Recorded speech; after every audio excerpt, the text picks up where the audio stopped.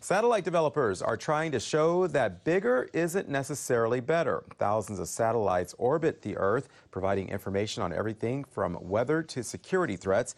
Most of them weigh tons and cost millions to make. And now developers are going small to save both money and time.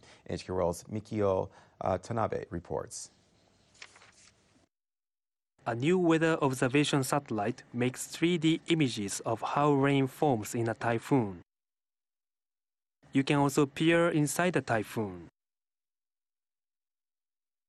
It can cover about 90% of the Earth's surface. It's expected to greatly enhance the accuracy of our daily weather forecasts.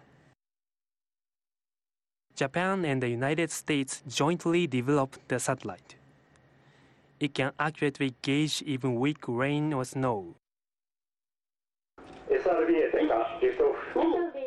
The 4-ton satellite was sent into space in February on the back of a Japanese H-2A rocket.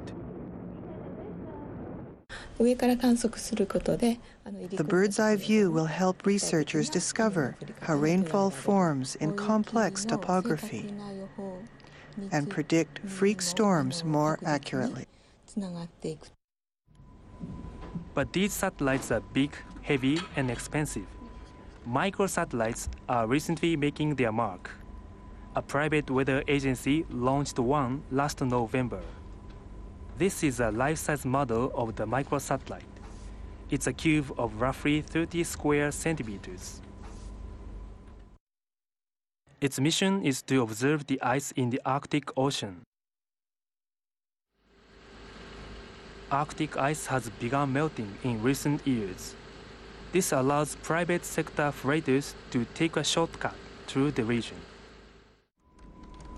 The agency is aiming to launch a new service. The firm plans to analyze photos taken with the satellite and notify cargo vessels of the location of dangerous masses of ice. The low cost and short development period for the microsatellites is a big plus. This is the key for succeeding in the business.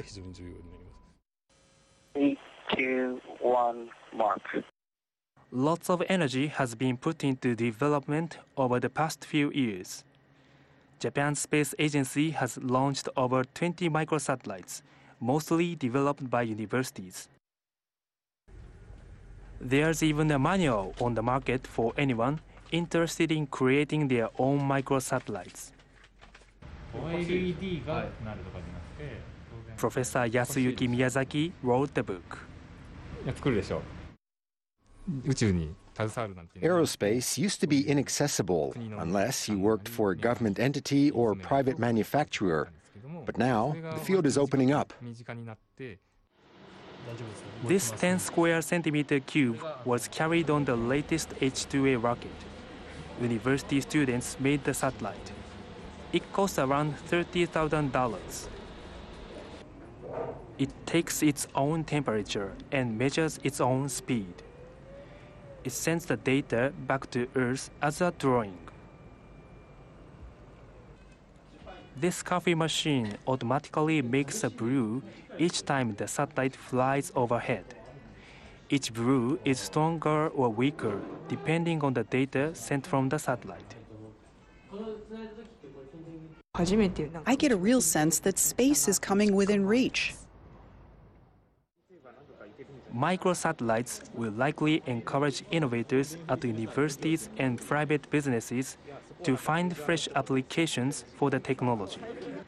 Mikio Tanabe, NHK World, Tokyo.